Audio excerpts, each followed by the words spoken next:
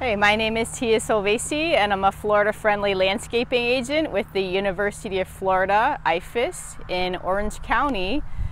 So we're here at the Extension office and we had a tour planned here with the American Society of Horticultural Sciences with the annual conference, but unfortunately that in-person tour had to get canceled, and so I just wanted to give you all a brief overview of the flower trial garden here. And I'll take you back to the garden and we'll look at some of the new varieties and cultivars that we're trialing this year from some of the breeders.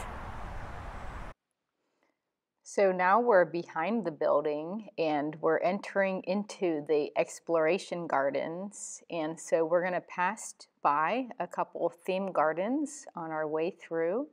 And this garden was established in the year 2011, and we currently have 2 landscape technicians that maintain the area. So here we're walking by our rain garden, and this is an area that we have some natives like the cypress tree and the wildflowers, also some canna and daylilies and other plants that can tolerate having their plant roots a little wet. When you get seasonal rains, this area gets flooded. We have a small pond here, and sometimes when the rain is really heavy, it will go right over that sidewalk. This is our formal garden for those who need ideas when they want to have a landscape that's more manicured or in a more formal setting. And that's our welcome kiosk, which is right next to our pollinator garden. So we have a variety of flowering plants in here, perennials, native plants like that passion flower and the muhly grass. We have a pollinator house there with the little bamboo and places for them to hide out. That's our archway into the formal garden. And then some cranberry hibiscus and red salvia, also the African basil in a gazebo. So here we are at the entrance of the FNGLA 2020 Florida Flower Trial.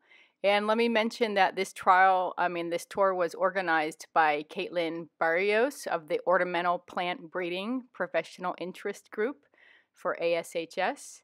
And this is one of our 10 theme gardens here at the Extension Center. So we're open year-round during daylight hours, so stop by and check us out. So here you can see an overview of some of the varieties. And this first one that we're looking at is a Swartzy Kauai, and it's a type of vinca that is tiny but terrific and very heat tolerant, retains a nice shape, all color, long, only 6 to 10 inches high.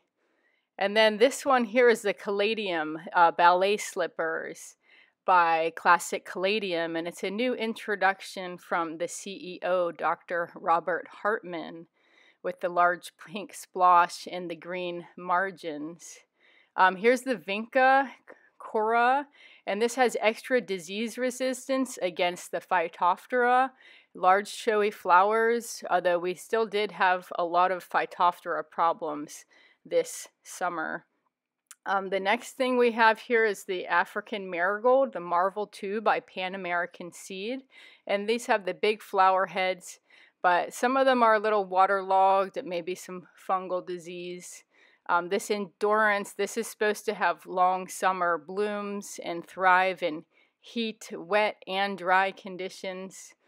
Now we're going to take a look at the back of the garden where we have some other plants. Here is the eggplant, Asian Delight by Pan American Seed.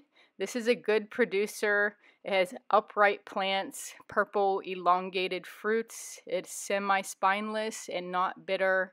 You can grow that in the field or a container garden. And then we have the Valiant Punch color Vinca, and this is by Pan American Seed, and it's supposed to have high color impact and disease resistance to Phytophthora. Here is another one, which is the magenta color, and those both look really good. And they looked great last year too, some similar varieties. So next we're going to take a look at these Sun Patience by Cicada. And these are supposed to have downy mildew resistance, nonstop color, heat loving, sun loving. This is the Vigorous Orange improved, and the first one was the Lavender Splash. So that's just a brief overview of some of the plants that did well in the garden. You can see some of them didn't do well by the empty plots.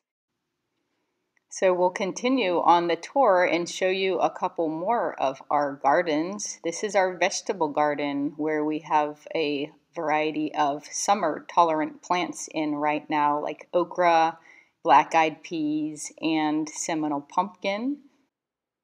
And we also show a variety of growing methods. Now we're panning over to our flowering tree garden where we have a flatwoods plum and some fragrant trees and flowers. And to the left side there is our fruit tree area with apples, figs, and mulberries. This is our succulent garden.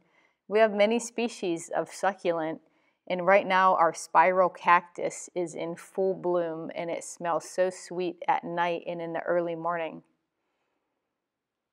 The last stop on our tour is to our wildflower meadow, and this is all native plants, and we got a grant from the Florida Wildflower Foundation to create this garden.